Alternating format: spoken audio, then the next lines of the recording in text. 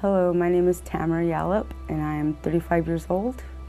I have 3 kids. I grew up on Warm Springs Reservation, Central Oregon. There's like roughly 5,500 Native Americans that live there and everybody knows everybody. I finally got tired of Warm Springs, moved up here to Portland. I lost my kids for a little bit and I got my kids back because I went to treatment for a while. I went back to Warm Springs and then called West, called here, and got in.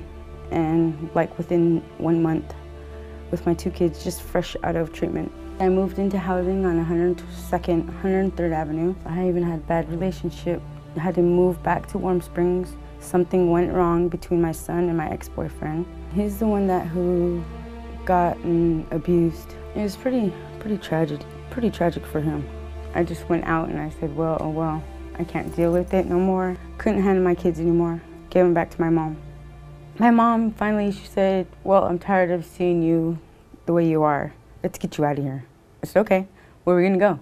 She packed up my bags. She helped me and my kids get back up here to the shelter. I didn't really want to live place to place again anymore.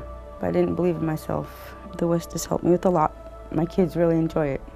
They're just wonderful people. Playtime was over for me.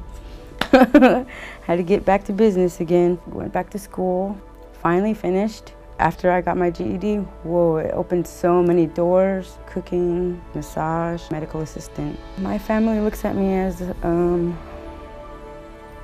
successful and loving and nurturing and total turnaround. They had this one thing at the Longhouse. For all the college graduate and GED graduate, high school graduate, my name was up there. I was so happy. I'm a role model of the Warm Springs Reservation tribe. It feels kind of good to say that. It helped me so much. It helped me grow to what I've become today. If it wasn't for them, I probably wouldn't even be here. I'm really thankful for this place. I'm living the dream that I never thought I'd have.